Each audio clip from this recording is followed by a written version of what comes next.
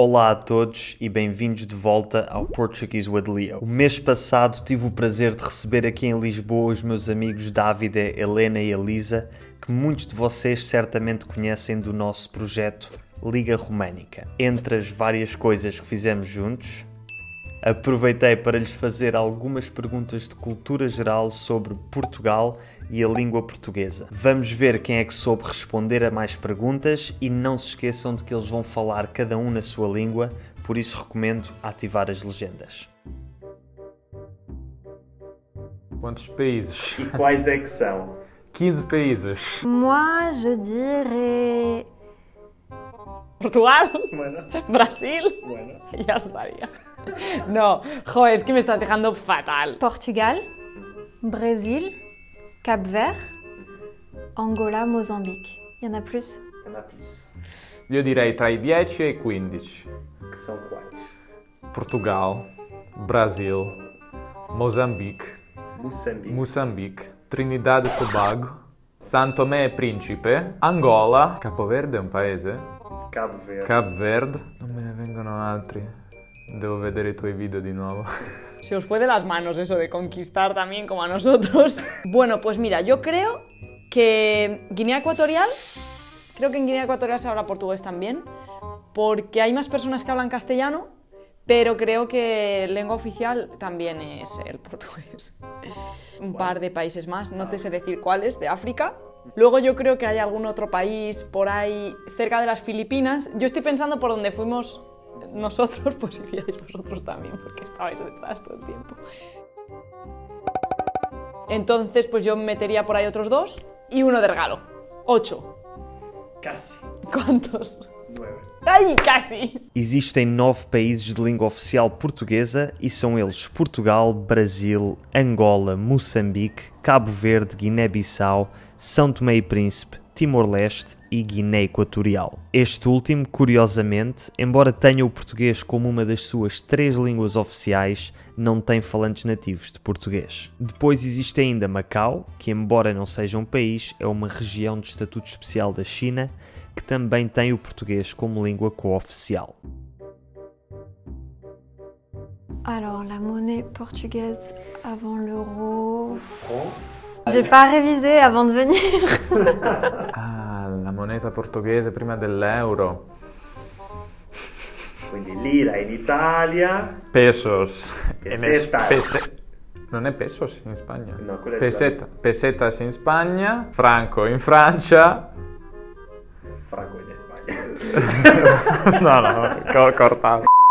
Yo sé que es el marco y alemán, por ejemplo. Claro. La peseta. La peseta. Es que yo soy muy joven, ¿sabes? Sí. Eh, Te puedo dar opciones. a ver, dame 3 opciones. Espada, escudo, Mhm. elmo. La dernière. Non? Non, Parce que tu désolé. m'as dit ça commence par un E. Escudo. Ah, escudo. Espada. Escudo. Tout commence par... Ah, ok. Toutes les propositions. Espada, escudo, elmo. Donc c'est pas elmo. Espada. J'ai tout faux. J'ai tout faux. Elmo. Scudo. Bravo. Elmo. Un escudo. Muy bien. Molt bé, wow. Morango, j'hésite parce que j'ai peut-être déjà entendu, mais je crois que j'ai entendu morango.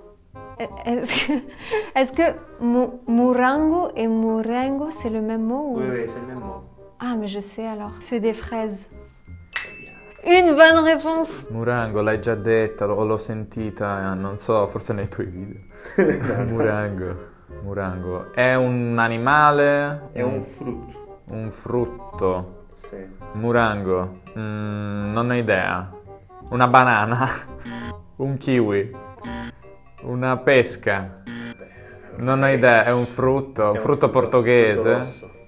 Molto rosso. È un frutto rosso. Qual è il Una frutto ciliegia. Pues es que, ¿sabes qué? Que yo creo que existe en español morango o algo así también. Porque hay una canción de Mecano que habla de eso, yo creo. Está relacionado con hijo de portugués y no sé qué. rosso? No, tengo que ver con eso. No tiene nada que ver. Es una fruta. Ah, vale, venga, gracias. Fruta. Vale, pues será una manzana, una pera, piña, una paraguaya, melocotón, No, ya. albaricoque, Es roja. es roja, Sí. fresa, Sí. la sabía. Que no. Que ça me fait trop penser au français quand on dit ouais, bah oui, mais bon, un peu bon, bien, Há boas pessoas ali. beaucoup. Il y a beaucoup de personnes. Bue vuol dire molto. Buet fish, molto figo. Bue. Vale, pero un momento, a ver, ponme un poco en contexto. Son palabras, son sustantivos. Não. Bué De todo, es de todo. é advérbio. Un adverbio, pues bueno. Quase. Está bué gente ali. Há bué da gente ali. Muy. Fiche, ça je sais. Alors? Legal.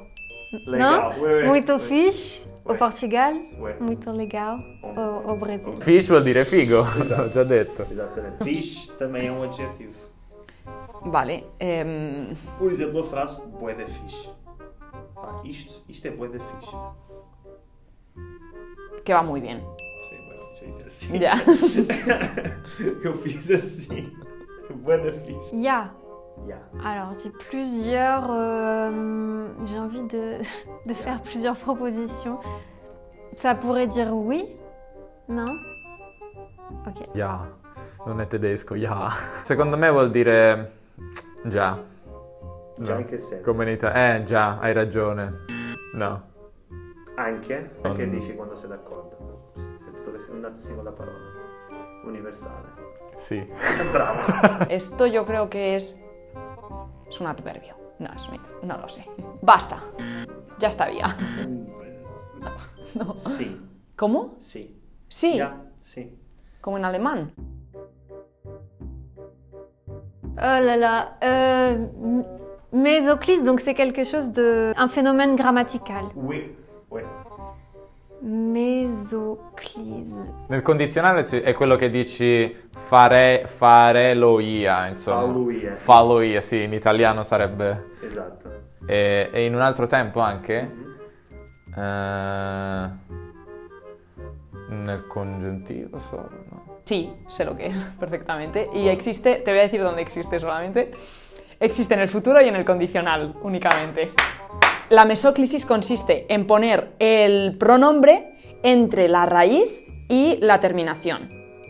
Pero claro, ¿me pongo pedante? Dale, sí. Sí, me voy a poner un poco pedante. Pero esto es porque el futuro y el condicional son dos tiempos, tanto en español como en italiano como en portugués, que vienen de un tiempo compuesto. Se usaba el infinitivo con el verbo haber, como, no sé cómo es en italiano, en portugués exactamente, pero es he de hacer, he de comer, comer he.